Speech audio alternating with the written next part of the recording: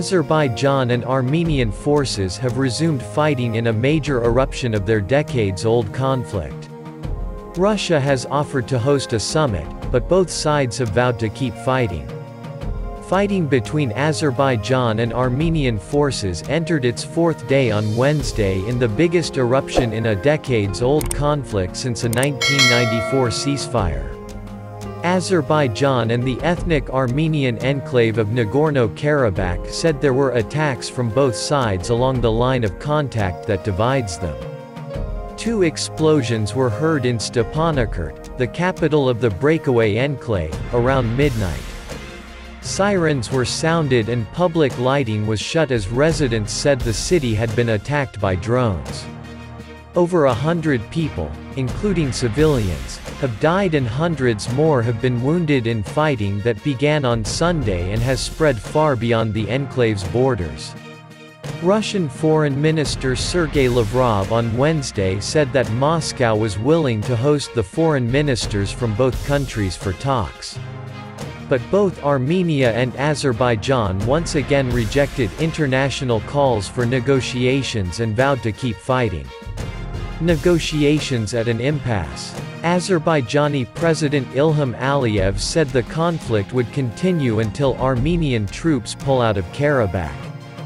If the Armenian government fulfills the demand, fighting and bloodshed will end, and peace will be established in the region, he said while visiting wounded soldiers on Wednesday. Armenian Prime Minister Nikol Pashinyan also said talks were not yet on the table.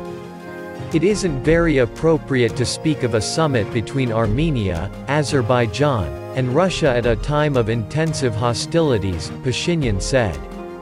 A suitable atmosphere and conditions are needed for negotiations. Karabakh separatist leader Aryak Harutyunyan on Wednesday said that the rebels had to prepare for a long-term war. This has sparked further concern of an all-out war between Armenia and Azerbaijan, drawing in regional powers like Russia and Turkey.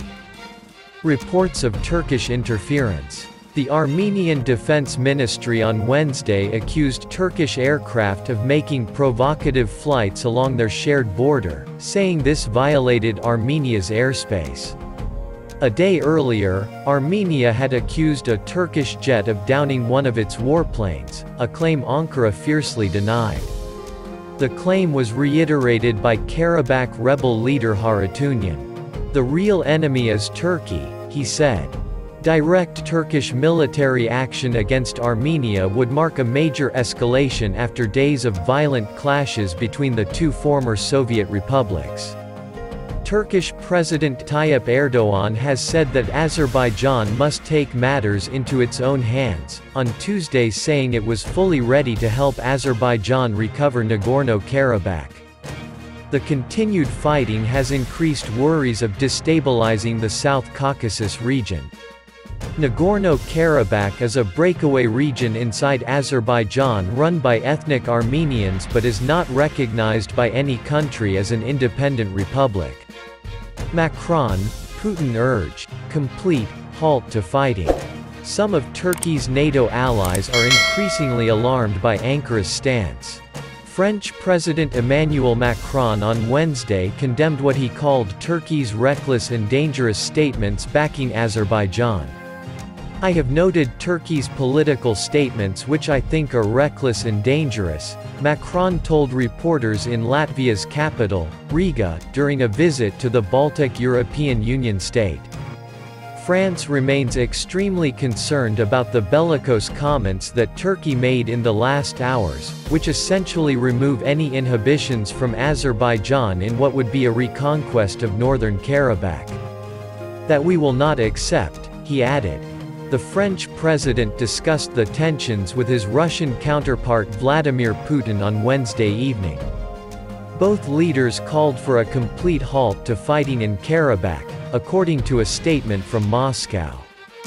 Vladimir Putin and Emmanuel Macron called on the warring sides to halt fire completely and as soon as possible, to escalate tensions and show maximum restraint, the Kremlin said after a telephone call between the two leaders.